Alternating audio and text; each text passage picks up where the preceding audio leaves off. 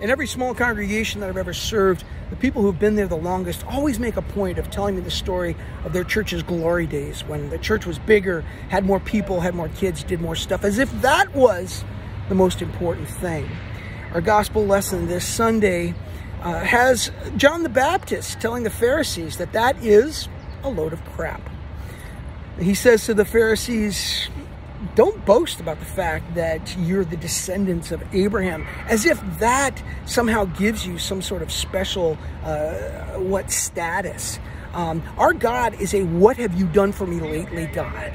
What you do today counts. What you did yesterday doesn't really matter. What you did last week, last month, last year doesn't matter. And what our congregations did 20, 30, 40, 50 years ago mean very little. What are you doing now to connect with people, to raise people up, and to build the kingdom of heaven?